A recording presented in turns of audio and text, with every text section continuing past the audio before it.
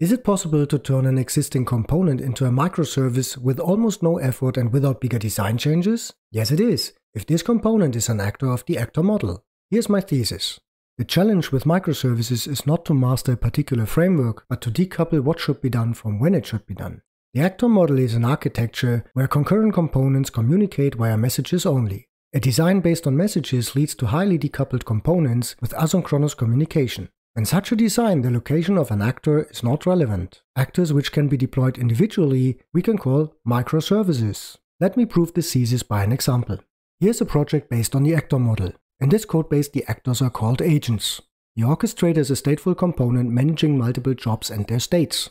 The data collector is collecting data relevant for processing a job using multiple worker agents to be able to scale with multiple jobs. If you want to know the full background of this project, then watch these 2 videos later on.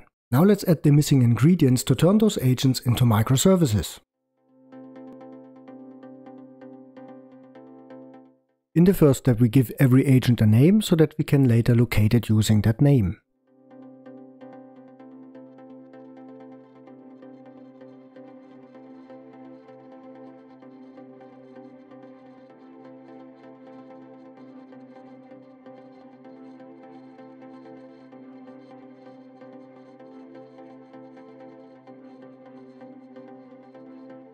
In the next step, we create a class called agent system, which acts as an agent registry, which we later use to locate agents by name.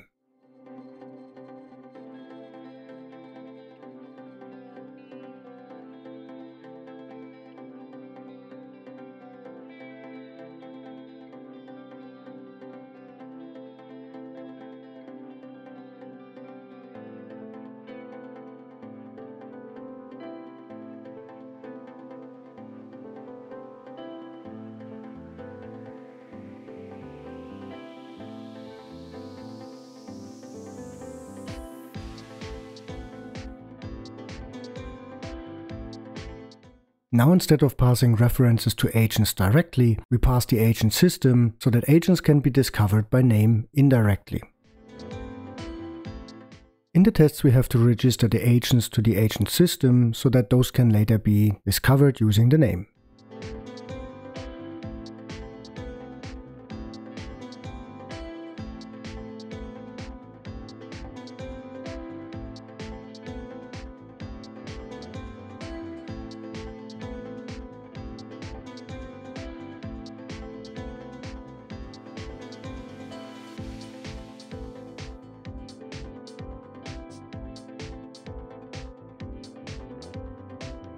Let's run the tests and check that everything still works.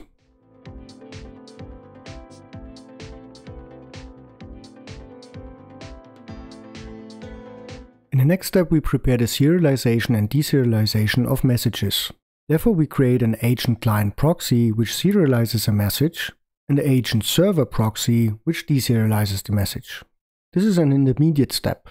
Later on, the client agent proxy of course would discover the endpoint of the actual agent and send the message, for example, over HTTP. The server agent proxy then would take the HTTP request and convert it into a message and pass it on to the actual agent.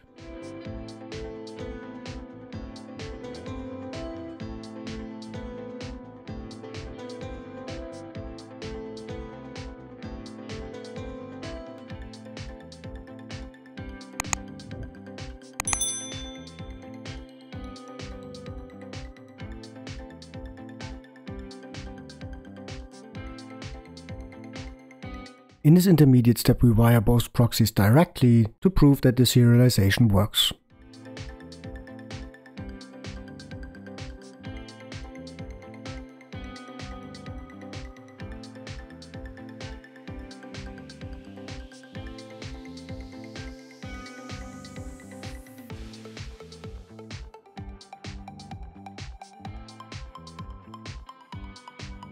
Now it's time to create a web server which can host an agent. We will use ASP.NET Minimal API for that.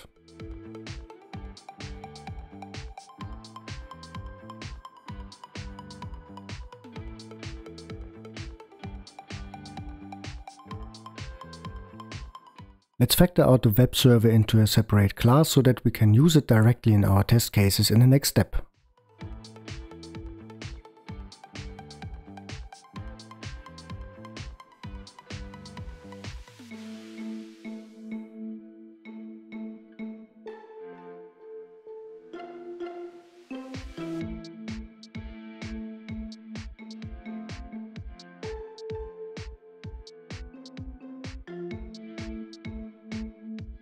We create a generic endpoint which matches the name of an agent.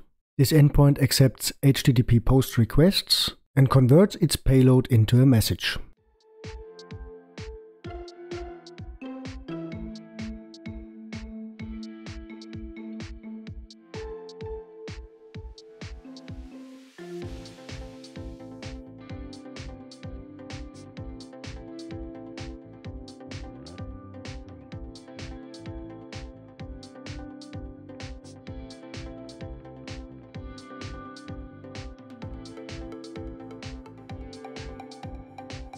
Once the actual agent is located, a message will be passed to that agent.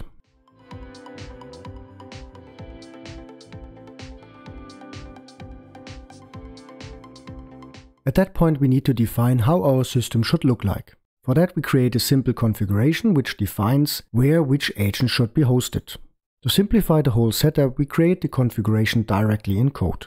Of course, this could be later factored out into a configuration file or even a database.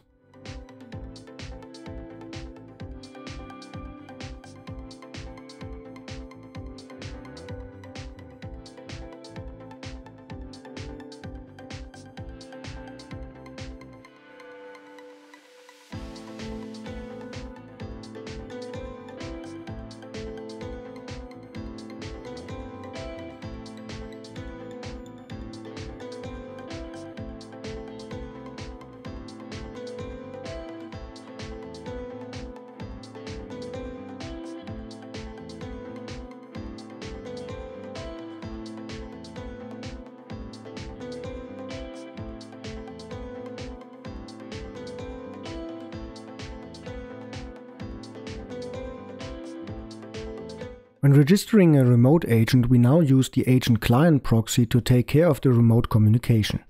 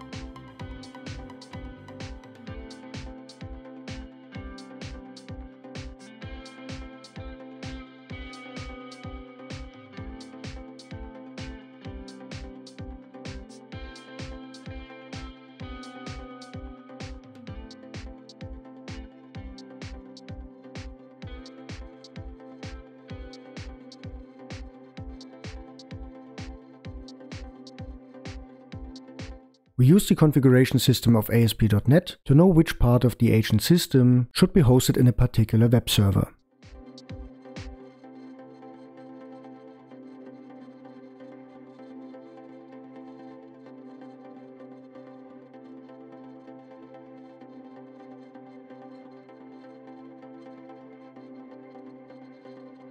In order to properly host an agent system and its agent in a web server, we need to enhance the lifecycle capabilities of the agent system.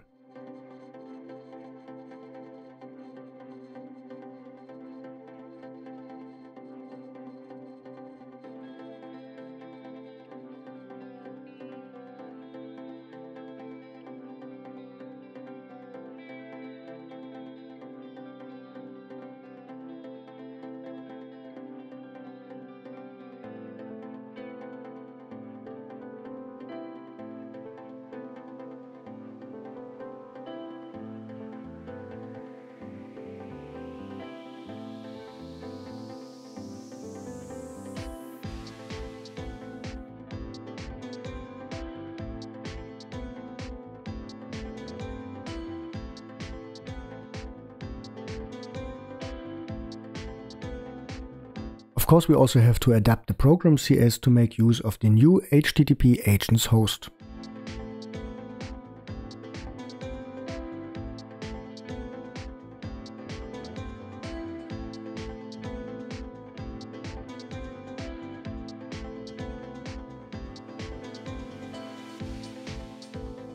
At that point, we realized that we should not rely on the assumption that all agents are already registered to the agent system when one particular agent gets created.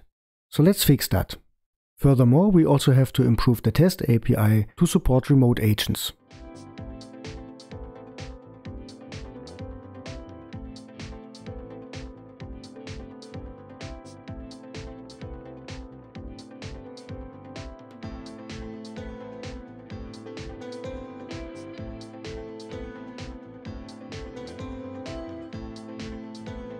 Finally, we adapt the test case to make use of the HTTP agents host and to test that hosting agents remotely in a web server works as expected.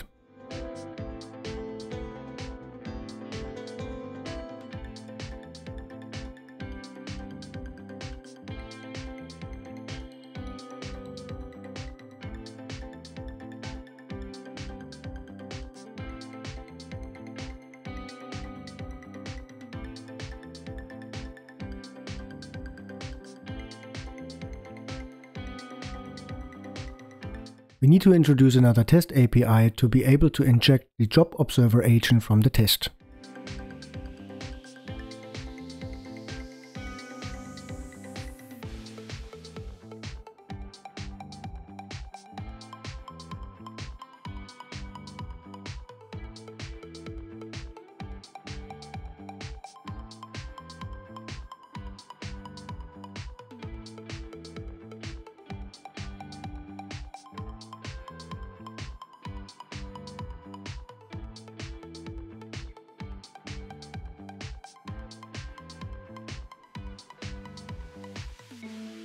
In the last part, we moved the orchestrator and the data collector in a separate process each to make both individually deployable.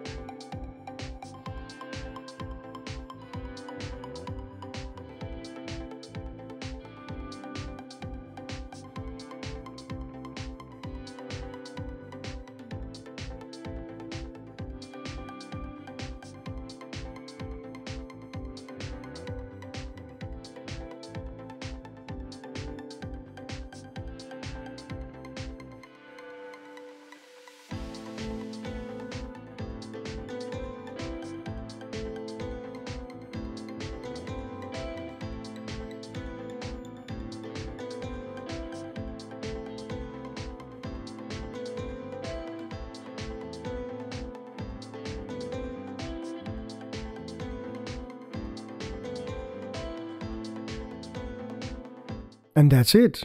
We are now able to host agents in individual processes which can then be deployed anywhere, anytime. And the only design changes needed were an agent registry to discover agents by name, a client and a server proxy to allow sending messages via HTTP, and a web server to support inter-process and inter-machine communication.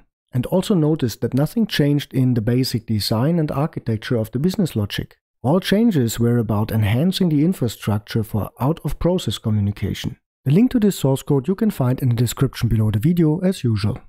Of course, we have left out a lot of things we would usually consider in a full microservices-based architecture like error handling and recovery, monitoring, security, and many more aspects. So please take this tutorial as a proof of concept only and choose a professional solution for production instead. One key precondition for a microservices-based architecture is to reduce coupling between components, and how you can apply automatic governance on component dependencies you will learn in this video.